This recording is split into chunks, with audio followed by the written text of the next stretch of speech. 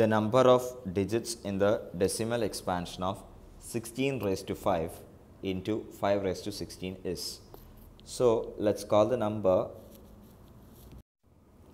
n is equal to 16 raised to 5 into 5 raised to 16. So this is 2 raised to 4 whole raised to 5 into 5 raised to 16. So this is 2 raised to 20 into 5 raised to 16. So this is 2 raised to 4 into 2 raised to 16 into 5 raised to 16. So this is 16 into 10 raised to 16.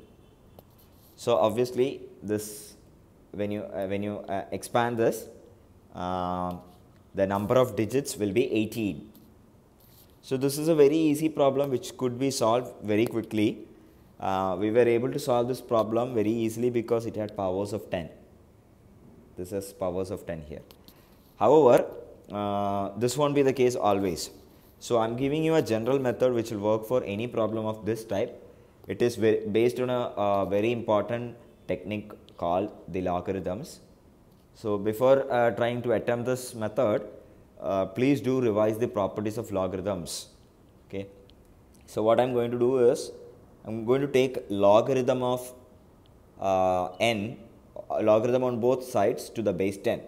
So we have log n to the base 10 is equal to log 16 to the power 5 into 5 to the power 16 to the base 10.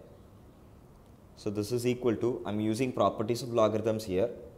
So this is log 16 to the power 5 to the base 10 plus log 5 raised to 16. Now again this is 5 log 16 plus 16 log 5.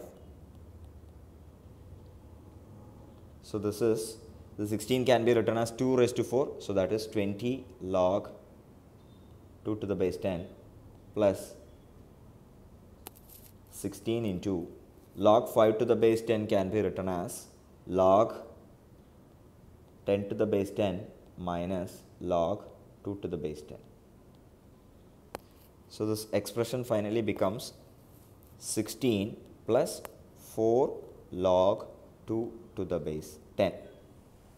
Now log 2 to the base 10 is a standard value and this value is 0.0301. Sorry, it's 0.301. 0.301. Now substitute for the value of log 2 as 0.301. This becomes 17.204.